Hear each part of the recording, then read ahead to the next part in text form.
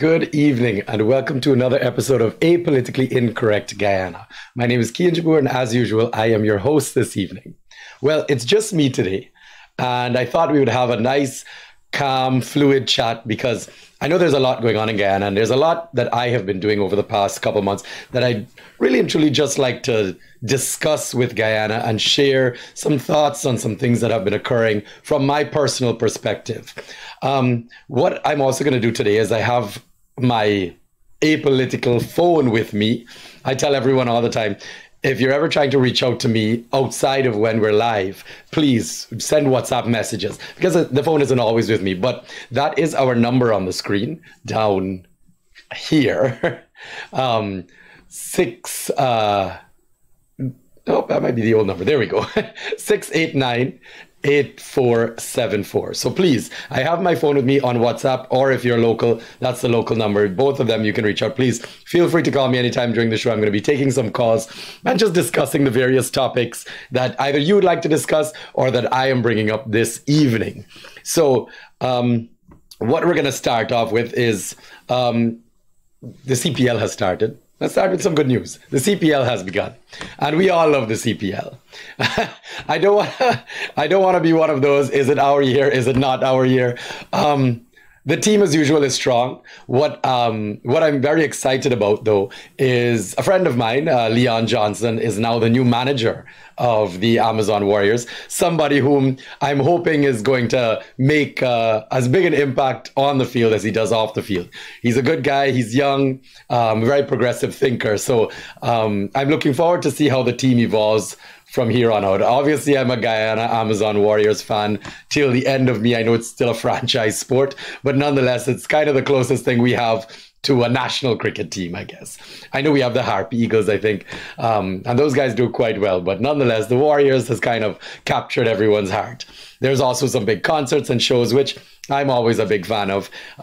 You know, when it comes to making sure everybody in Guyana at least has a outlet to any stresses they're dealing with. It's always a good unifier in society. That also is probably my biggest love for cricket. Is I know you hear it every year, but it's one of those situations that every time you walk into the stadium, it kind of just takes you aback and you really kind of bask in it, hoping that it can always be this way.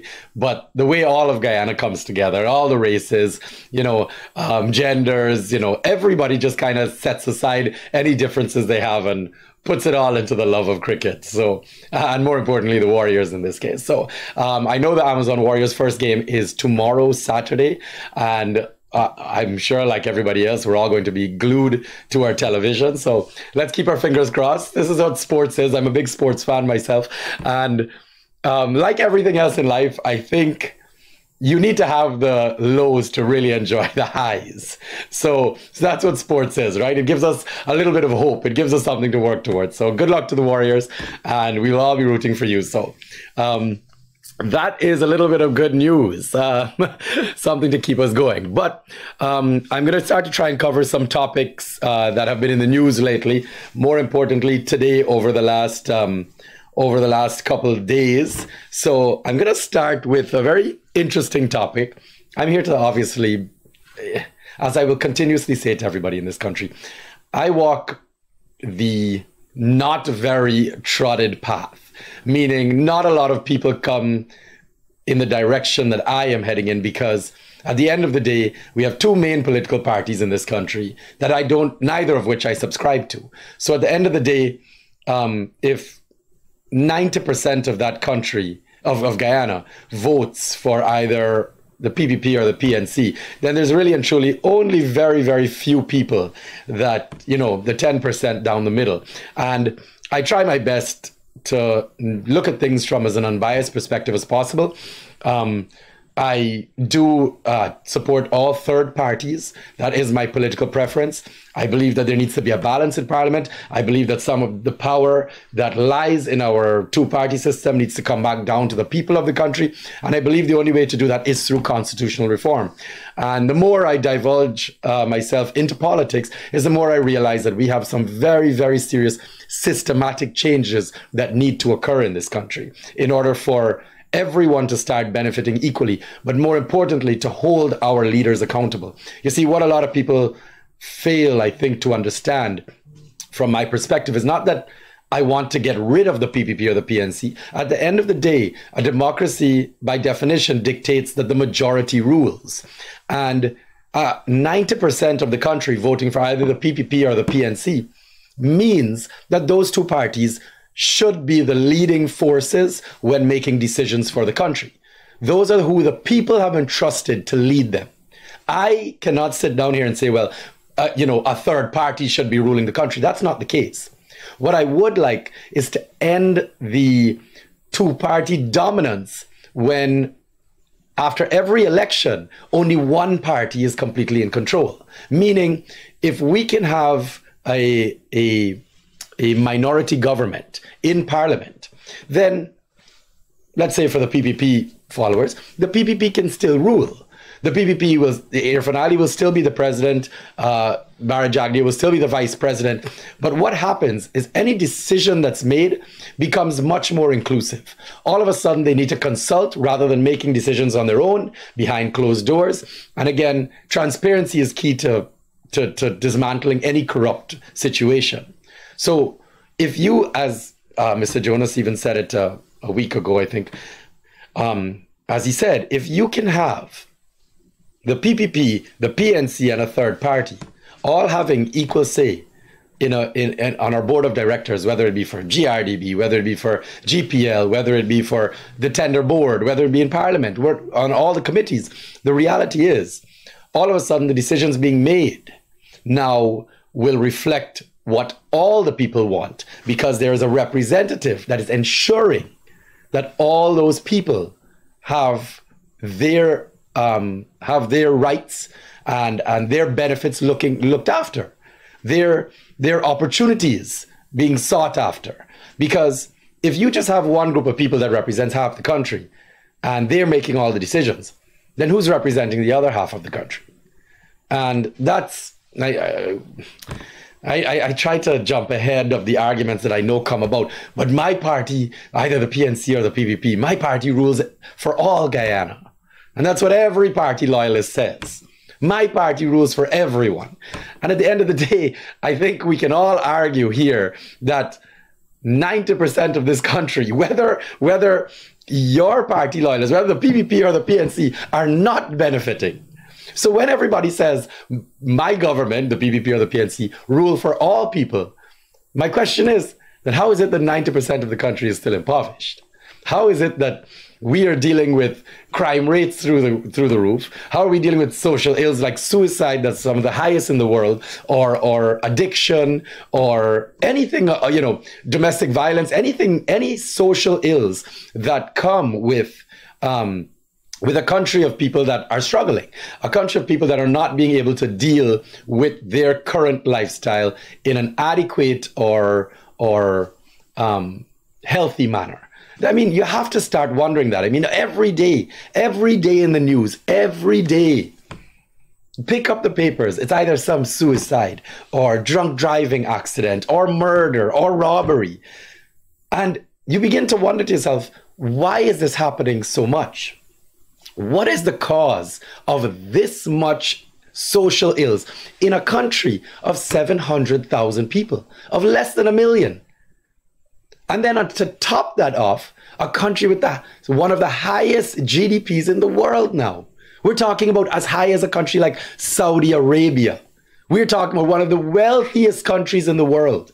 So for all of you that don't understand the GDP conversation, the amount of income that the country is earning divided by the amount of people we have in the country, that's our GDP. And it is so high now because of oil money that we are rich beyond comprehension. We are filthy rich. I preach it every day. I preach it every show. Do the math. Any of you are welcome to do it. I'll do a little breakdown soon. I have done it before on my previous shows. That every day now, with the 3 rigs outside, with the 3 rigs offshore, right? Pumping up now almost 1 million barrels a day. All right. What you have is our 50% of the oil, the profit oil, and our 2% royalty. So this is what is our percentage after expenses are taken out. We are making on that 50% profit plus our 2% royalty almost 10 million US dollars every 24 hours. Every time you go to sleep and wake up, Guyana as a country, as the people, are 10 million US dollars richer. So now you sit there and you wonder to yourself, well, how is the country earning that much money, but we're still having these issues? Now, one of these issues I'd like to discuss, I'll ask the operator to please bring up one of the recent headlines with the nurses. This was brought up by, this was actually said by the CEO of Georgetown Public Hospital, that almost 100 nurses have resigned from public hospital in the first 6 months of 2023. The country's main medical institution, the Georgetown Public Hospital, is facing a worrying shortage of nurses as more nurses and other medical staff continue to leave their jobs at the hospital for opportunities elsewhere. Now, this is in the headlines. This source is the CEO of the public hospital. This is not coming from a random opposition source or somewhere else. Understand that if we are losing nurses at this type of rate, you have to start to ask yourself why. Okay? This is not a normal amount of people resigning. All right? We already know that there's a mass shortage of medical workers in this country. So my question to you is, and I'll talk directly, I'm not even going to divulge into the teachers or the engineers or anybody else along those lines. Let's just talk about the nurses, because that's where, or the medical professionals, because that's where this article is stemming from. Now, again, we all know that these nurses are horrifically underpaid. We all know the conditions that they're dealing with in working in public hospital. They're not given the right tools. They're not given the right time off. They're not given the right conditions, whether it be toilet facilities, whether it be benefits for their families. You really end up in a position where, as a trained professional, medical professional, you wonder to yourself, well, if the whole world is looking for trained medical professionals, why would I put myself through this? Why would I accept, what is it, $200,000 a month, $1,000 US a month, working 12-hour shifts? I mean, and then piss poor conditions, and then people talking down to you, and really and truly just a complete lack of respect. And you sit there and you say, well, where am I getting that information from? And I mean, why else would the nurses be resigning? Where do you guys think they're going? So, as the backbone, as a pillar of our society, which is our medical care system, we have to now wonder to ourselves, well, what exactly are all these nurses resigning for? And then we have to question the management of the system, right? Don't sit down here and paint over the fact that, oh, but the government is putting training programs in place to train more nurses, so it'll cover it. I mean, I'm sorry, look at things a little unbiased. Obviously, when those nurses are now trained, if they are not taken care of and paid properly and put in the right working conditions and given a healthy, sustainable, professional career, they're going to just leave too, aren't they? Isn't that all that's going to happen? Countries like England, countries like Canada, all over even the Caribbean, taking these nurses and they're just leaving. Why wouldn't they? So now I have to ask you, let's define progress. Is building a road progress? I guess so. Is building a bridge progress? Yes, absolutely. Is training people progress? Yes, absolutely. Now, if we're in a system where the people are struggling to survive to the point where they have to leave, then all that progress that is discussed in those other areas is null and void. Because if you're building a road, but yet your nurses can't afford to drive on it, then is it actually beneficial to the people?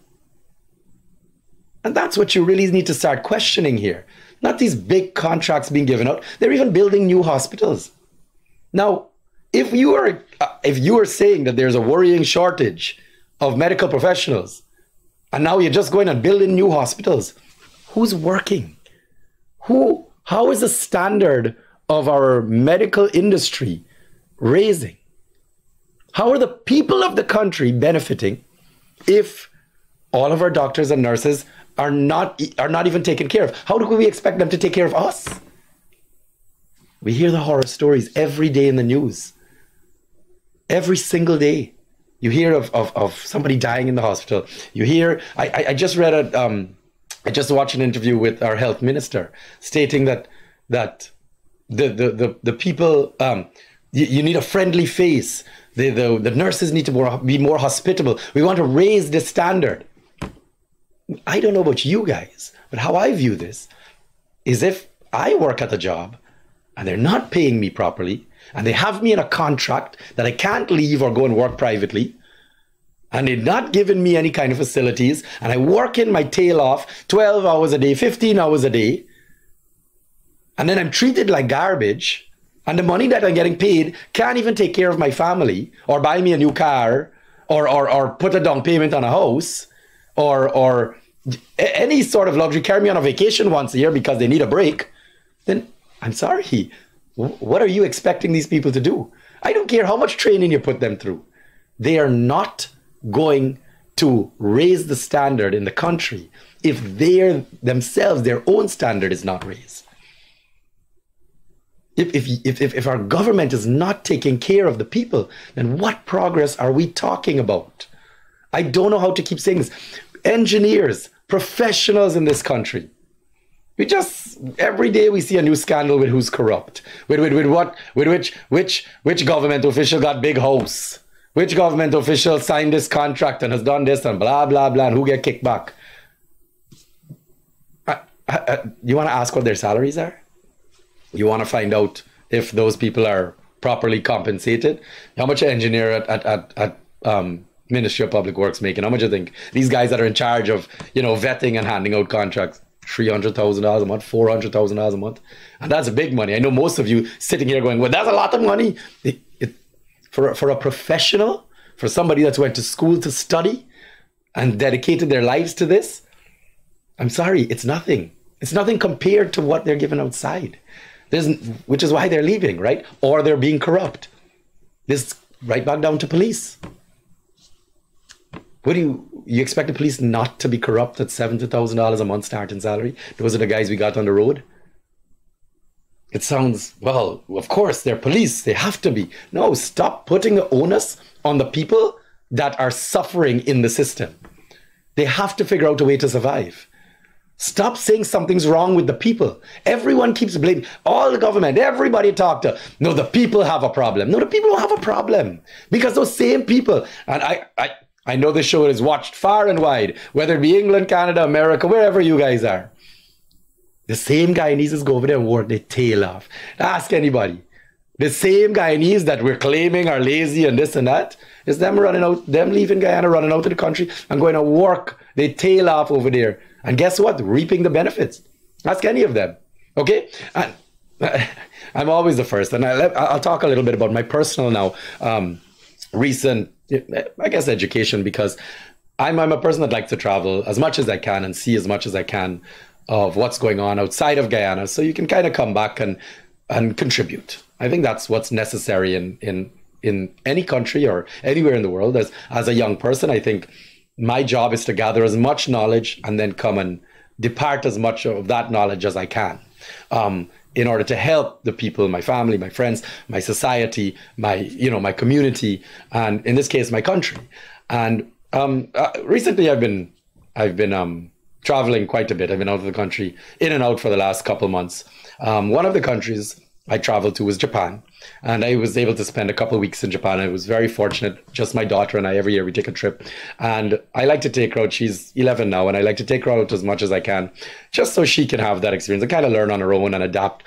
And, she has her own kind of learning curve. While I go there and discuss politics or, social systems and stuff like that, financial, economic values and so on, she goes there and kind of figures out, how do we book a hotel? How do we catch a bus? How do we, adapt to a country country in another language. So we all have, the two of us have our own little learning experiences. And Japan was phenomenal. And what one of the things I took away from the Japan is obviously me personally, is what you found in their society. And I try to get, obviously I question politics and I talk to as many people as I can. I actually have a friend over there who I met up with, who's actually a Guyanese guy. And we were able to have a wonderful couple of days of conversations as we toured Tokyo. You know, him explaining all the little parts. He's lived there now for over 10 years. So just kind of the little things that they do in their society. And one of the conversations obviously was politics. And he said, what's very interesting about the country is, although there are different political parties, the government changes every now and again. What you find is the people themselves are very unified when decisions are made. So what happens is, if a decision is made to raise taxes, the people are, yes, they're going to get upset, they're going to voice their concern, but they will abide by the system. What they're going to do is they're going to pay those high taxes. And then very calmly and then very professionally, very courteously, they're then going to move. Come election time, they will then voice their concern, voice their change of heart or their opinion at the polls. All right. And they have multiple. I think Japan has quite a few political parties. I think I can't remember the exact amount he told me, but I know it's more than two. And what was very interesting, though, is how he explains that the people themselves understand that if everyone is not moving in the same direction, then you can't move at all. Because instead of everybody moving forward, all of a sudden you have two groups moving side to side and no actual forward movement. And that's always the case in Guyana, because as our grandparents will say over and over and over, oh, this country has all the potential in the world. Oh, we could be the breadbasket. And people like Irfan Ali, you know, whom I have a lot of respect for, may even have the right intention. But at the end of the day, due to our political system, it still can't work, because the country is not unified. And we can pretend to sit here and say, oh, but that's what the PPP is trying to do and the PPP are not trying to do. Well, I want to bring up an article because this is all kind of moving forward to something. And I'll continue with Japan as we go on. I would like to ask the operator, please, to bring up the next headline, which is yesterday, Bharat Jagdeo had a press conference in which he said that how can I ever debate a Norton?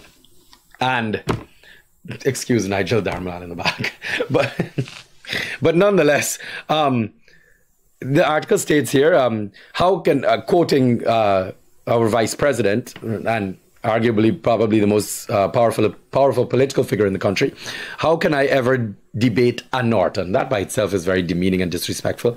He will come with buster and bravado and wouldn't understand basic economic concepts. I wouldn't lower myself to his level because I have to educate him while debating. Now that is so arrogant. It's so demeaning. It's so disrespectful. This, as much as you may not respect Aubrey Norton in your own personal opinion, this is still someone that is representing 40% of our country. Because when you look at our voting patterns, at the end of the day, the PNC, APNU, AFC still represent 31 seats in Parliament. So though each one of those seats represent about 6,000 people, 7,000 people.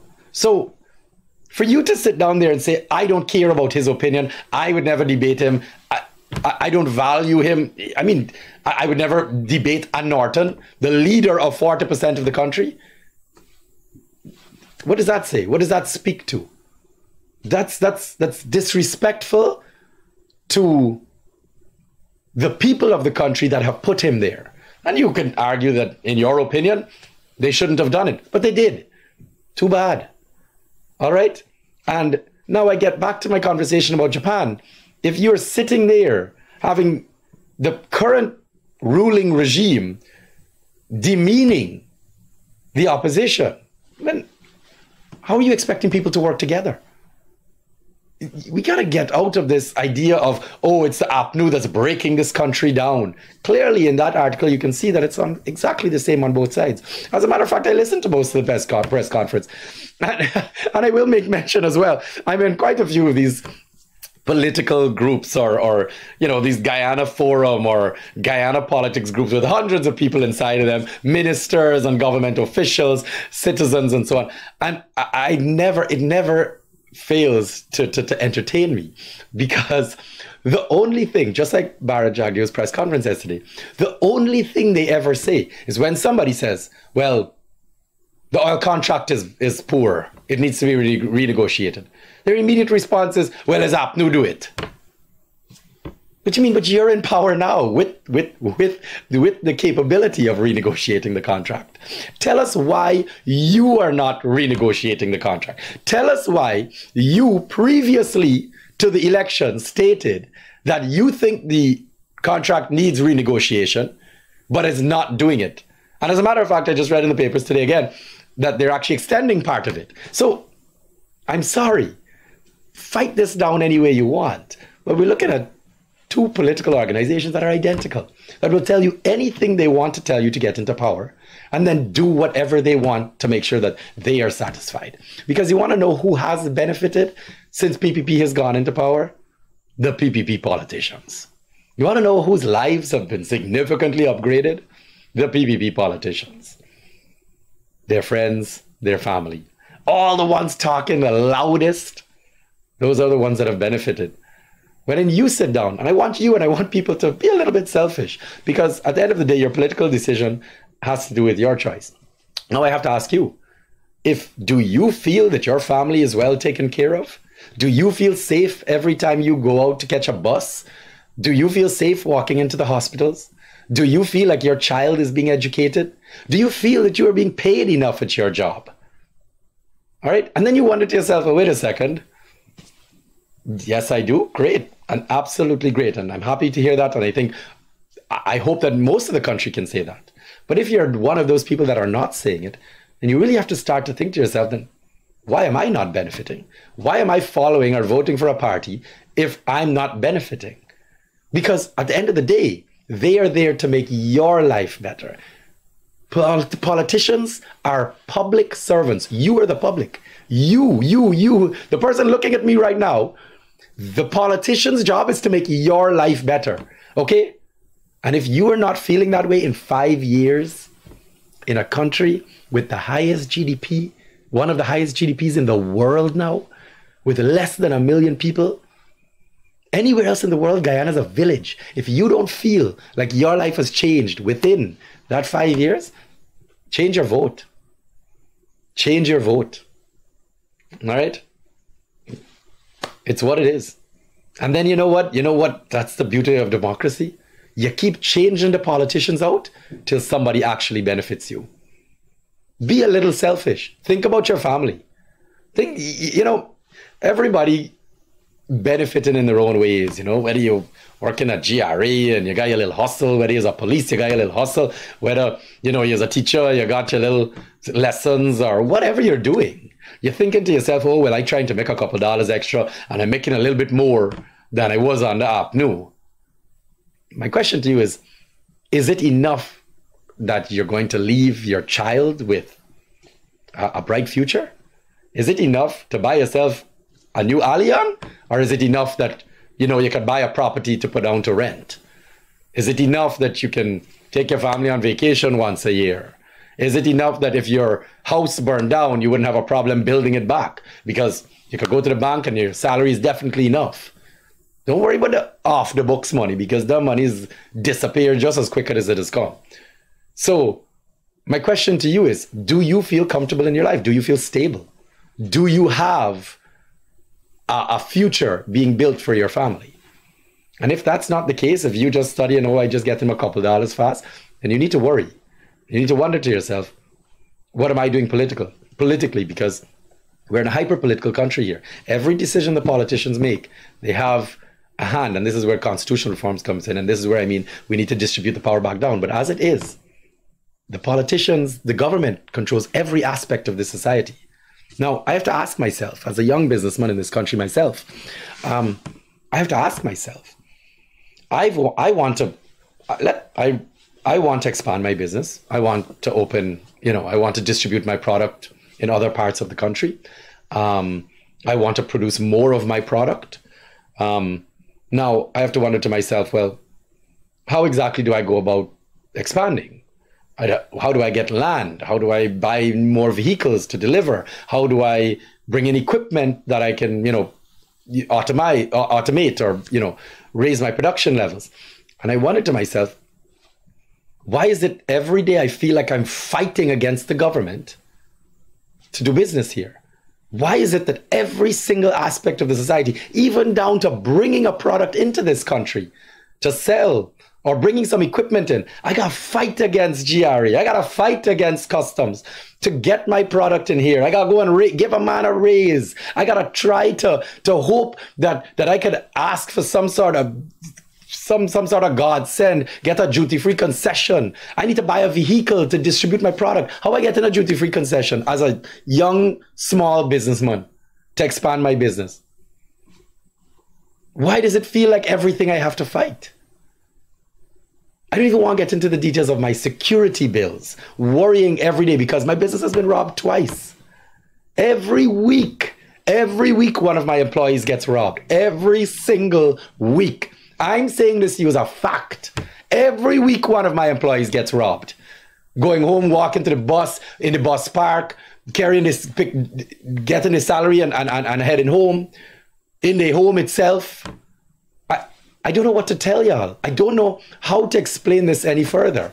And then I sit there and say, well, how am I expected to grow? I can't, I just spent, I'll give you another person's example. I just spent $100,000 fixing a fridge because every day my electricity fluctuating up and down and my fridge keeps blowing. My condenser, my evaporator, it just keeps blowing. What am I to do? How do I grow in a country that I can't even get consistent electricity? Not to mention I'm paying through the teeth for it. This inconsistent electricity. Oh, don't worry. They're building a natural gas plant.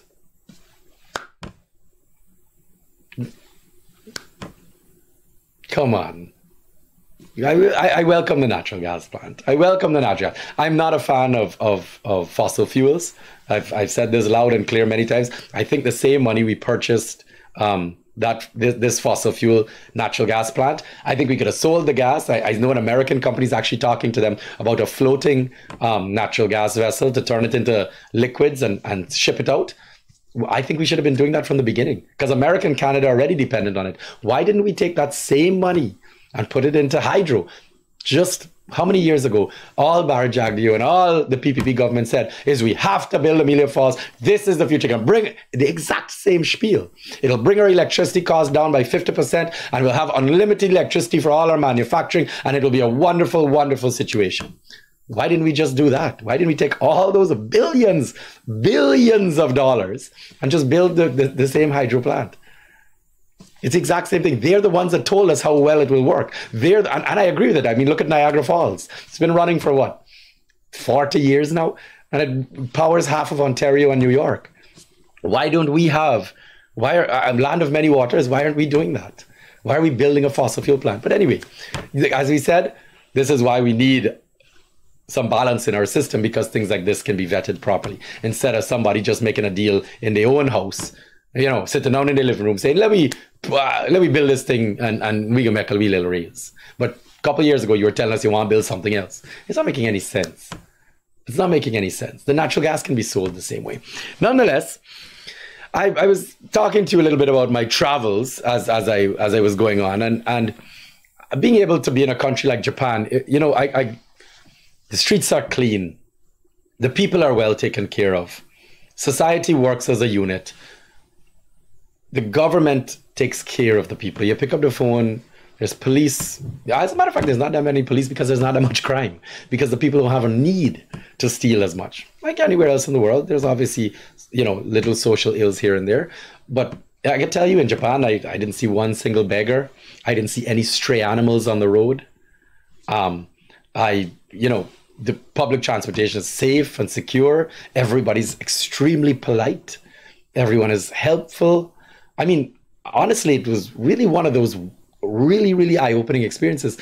And it was fantastic to be immersed in something like that, in a society like that. But more importantly, it really, really opened my eyes to how far back we are in Guyana. Because you sit there and say, well, look at these. These are simple, simple things that we can put in place, but it just doesn't work. Stop blaming the people. Stop blaming the people. You want to know, and this I know hits home to a lot of people. You want to know why there's so many drunk drivers on the road? You want to know why there's so many people speeding? Because there's no repercussions to the action.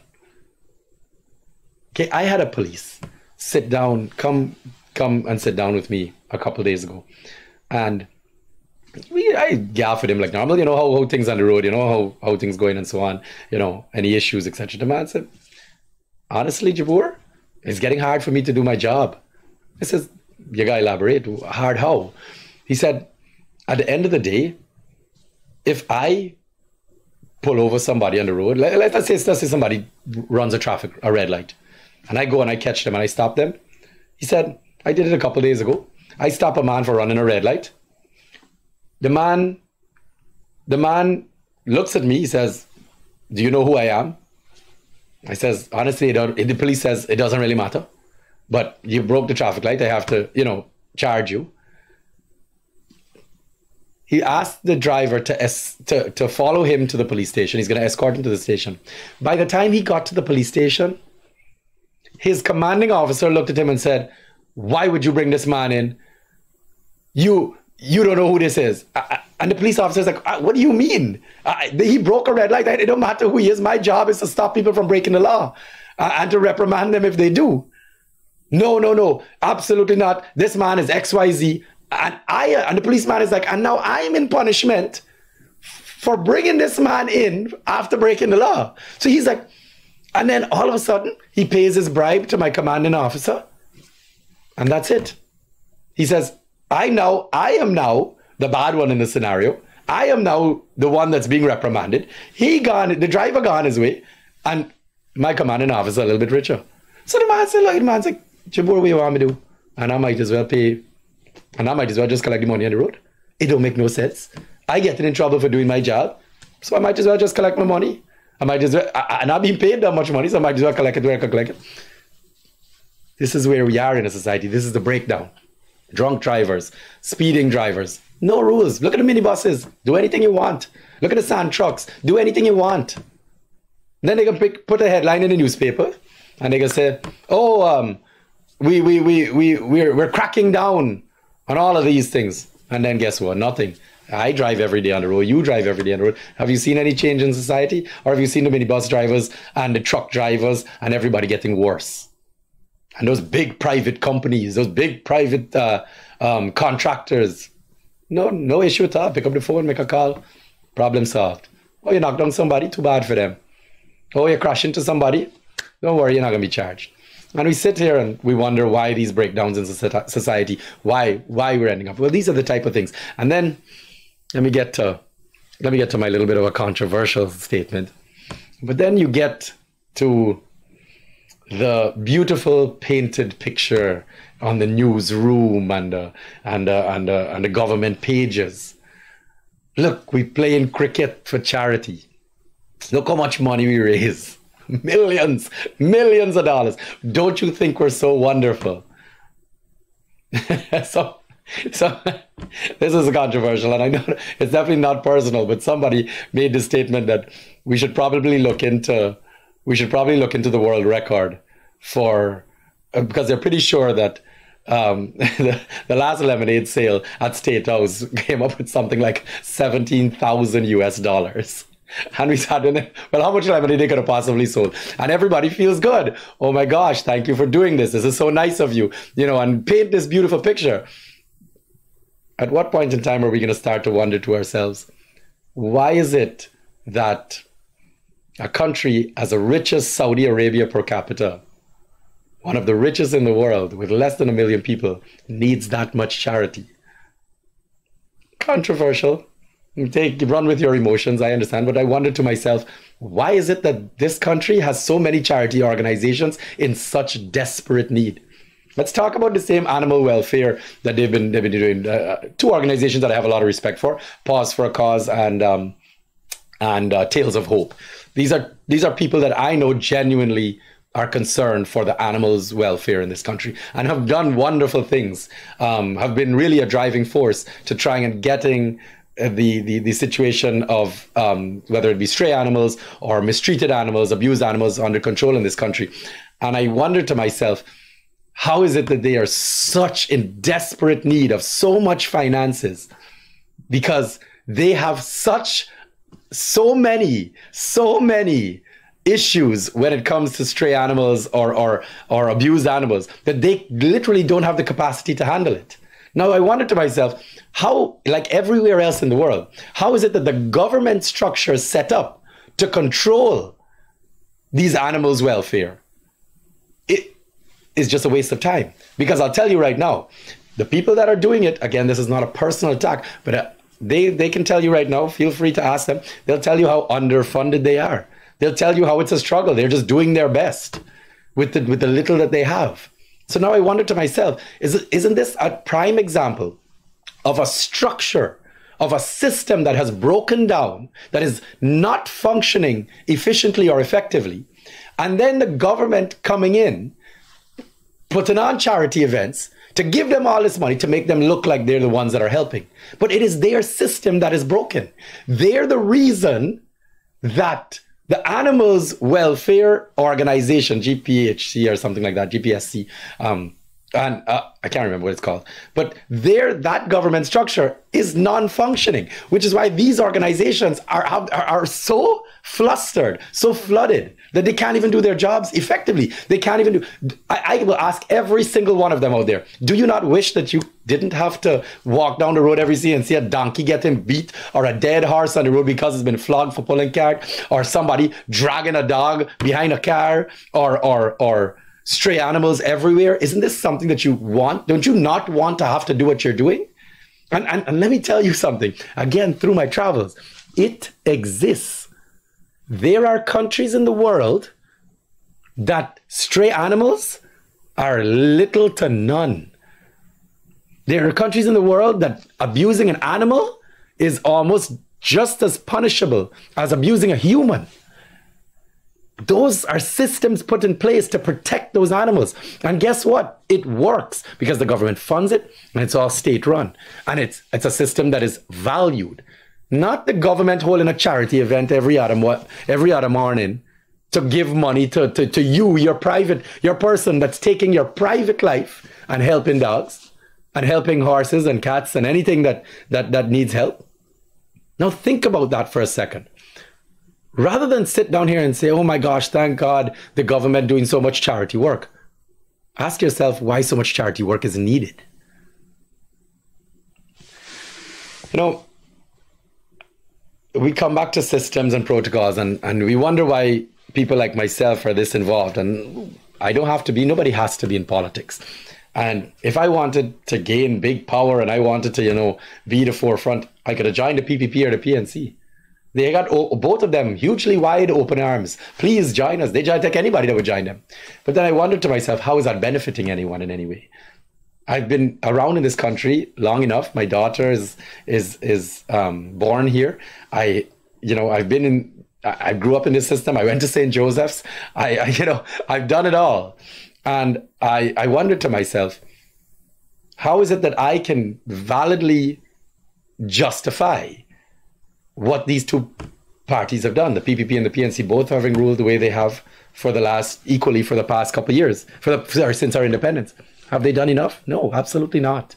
No, I still worry about my daughter every single day going out to school. And I'll give you one of those examples. I'm going to ask this is something very close to me. I'm going to ask the operator to please bring up the Mahdia tragedy article from a couple of days ago.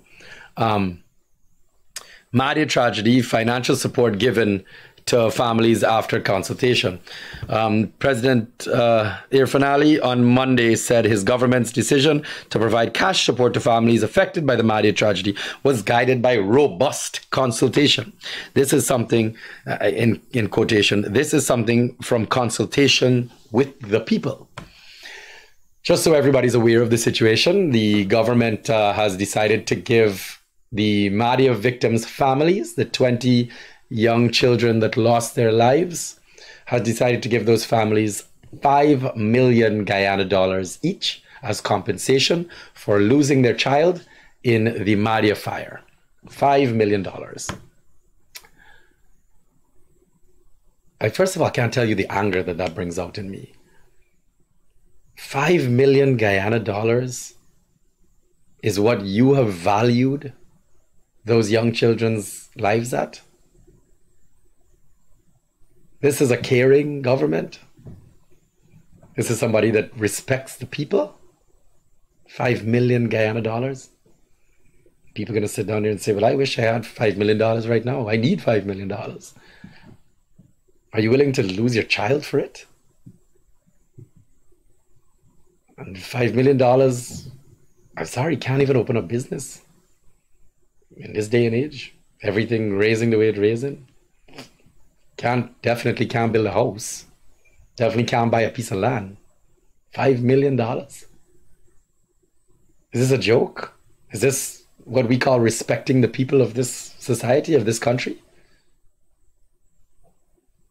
The COI, the commission has been commissioned, and Dr.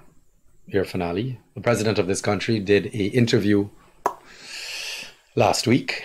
I think it was another event, and then it was just a question that was asked on the side. I was watching the video, and they asked what the terms of reference, the TOR, is of the COI. What exactly is the scope of investigation that the Commission of Inquiry will be doing into what occurred at Mahdia? And his response is they have a very narrow, strict scope of what occurred the day before, what occurred the day of, and what occurred the day after the Mahdia tragedy. And that is the areas that this Commission of Inquiry will be looking at into the Mahdia tragedy.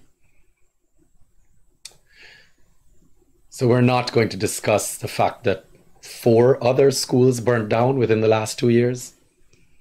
4 other schools. Luckily, no children were inside. We're not going to discuss the fact that these children were locked into that building like a cage, a state-run building, a government institution. We're not going to discuss that. We're not going to discuss that there was no fire extinguishers. We're not going to discuss that there was no smoke detectors for early detection. We're not going to discuss that there was no sprinklers to suppress the fire. We're not going to discuss that the fire truck showed up there with no water in it. We're not going to discuss that the hospital didn't have the facilities or tools or personnel to look after these victims when they got there, the few that got there. What were we trying to do? Just run away from blame? We're just trying to say that's not my problem? You're just trying to take a government institution, you're trying to say that's not your government responsibility? But don't worry, we've done a robust consultations and given them 5 million Guyana dollars. It's disrespectful. It's wrong. It is morally wrong. I am saying that the PPP government is morally wrong for giving those families $5 million and making them sign a contract that they cannot sue the government from that once they accept that $5 million. Of course they can accept the $5 million. They're desperate. They got nothing. How many people in this country are impoverished? That is taking advantage of those people. That is the truth of the matter. Now, I'm just going to double back on something for a second, just to close my point on this matter. Dr. Bara Jagdeo had stated that he's not going to debate Norton. or people like Norton, whatever that means, however disrespectful that is, right? What I would like to do here, and I'll call it out, I would like to state, I'm calling it out now. I would like to call Dr. Barajaglia, Aubrey Norton, and I'll pull one from our side, Mr. Timothy Jonas. Put them on, let's have a debate. Let's have an open debate. Let's put them all in a stadium, right? Wherever you want to hold it, at Conference Center, at Theatre Guild, at the what's the thing name? Anyways, any theater you want. All right? Let's put them in a room. Let's put them up on a stage and let's ask them some hard questions. Let's get those three people in a room and have a real debate. You don't want to, you think that these people are below you? Then show us. Prove it. I'm calling you out. All right? I'm calling out the other two leaders as well. I'm calling out Aubrey Norton and I'm calling out Timothy Jonas. All right? Let's have a debate on any topics. You want to discuss, you think your government has done so well? Let's bring it up. Let's bring all three of those to the table. Three respected leaders in this country. Let's see what they have to say. And we watch it in American politics all the time. Put the cards on the table. All right? That kind of disrespect that Barajaglia has shown Aubrey Norton or Irfan Ali has shown those Madia victims, put your money where your mouth is. If you're saying you're doing so wonderful for this country and you're doing what's great, let's have a debate. Let's open it up. Let's have an open discussion about it. Let's ask you some hard questions in front of an audience with people that can actually respond accordingly. Not the media. Half the media owned by PPP and half the other media owned by PNC. You take it at a press conference, what are you doing?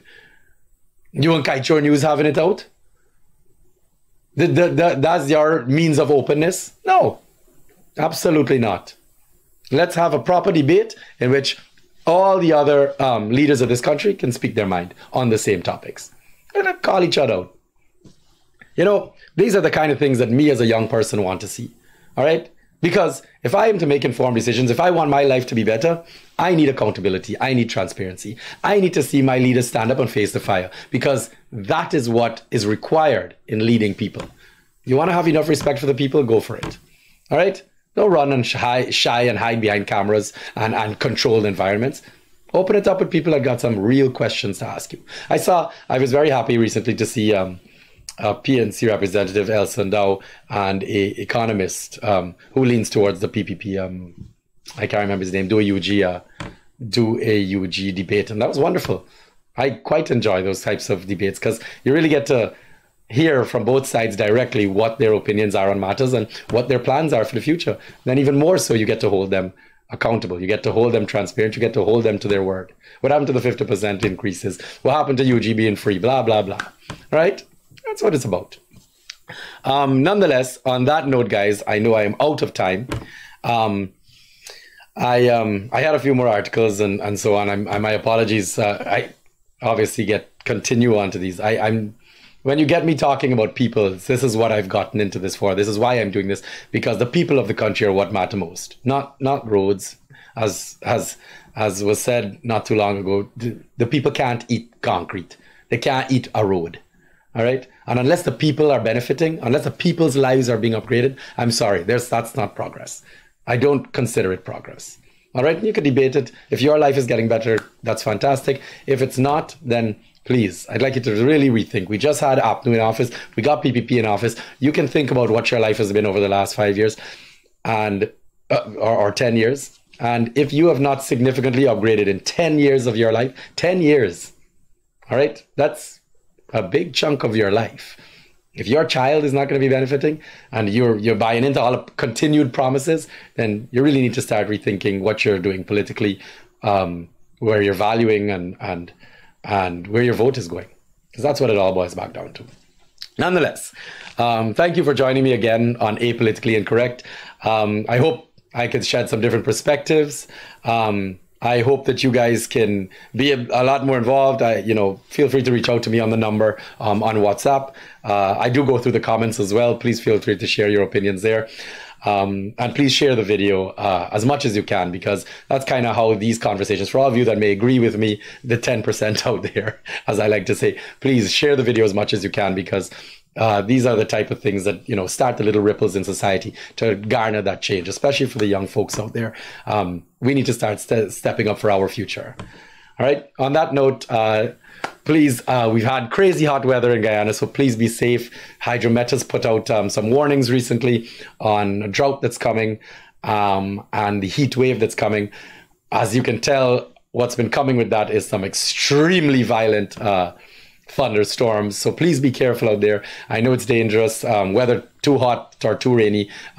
This is how our country's built, geographically. One of those things we can't control. But please be safe out there, everyone. Have a wonderful weekend, and I will be back here next week with you on aPolitcally Incorrect. Thanks.